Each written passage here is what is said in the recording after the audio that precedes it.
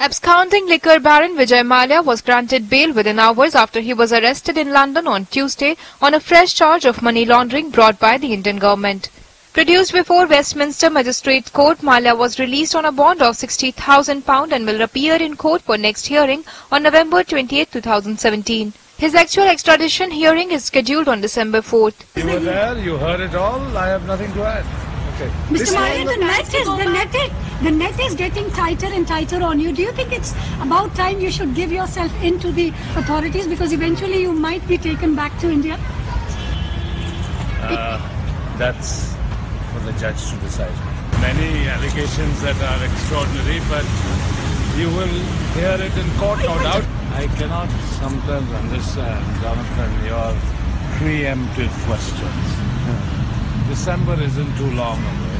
The 61-year-old, who was once called the king of good times for his extravagant lifestyle, has been staying in the UK for over a year after he was accused of defaulting on loans worth thousands of crores in India.